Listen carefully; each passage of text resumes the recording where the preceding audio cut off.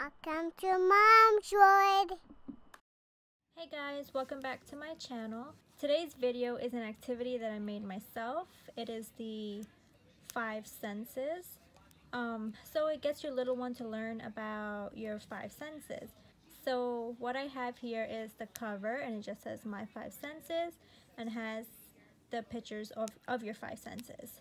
And then when you flip it over, it just has a little song that teaches you about the 5 senses. So here it says, we use our tongues to taste, we use our tongues to taste. We taste the flavors in our food, we use our tongues to taste.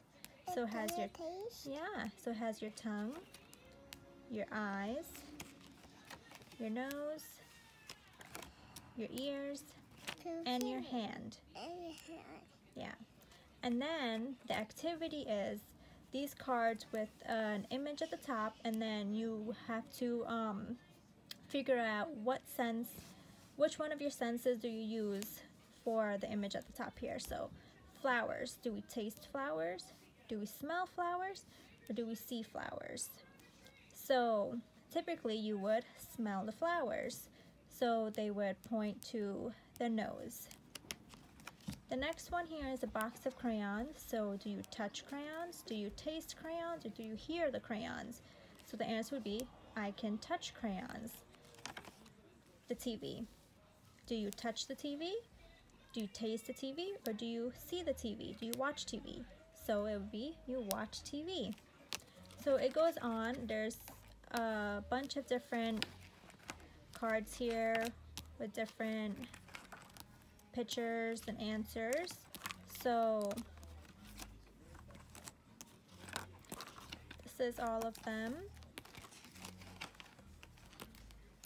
So what I did was I printed them out and I laminated them and just punched little holes on the side, and I attached a keyring. So it's easy to use and you don't lose any of the pieces because everything is attached right here.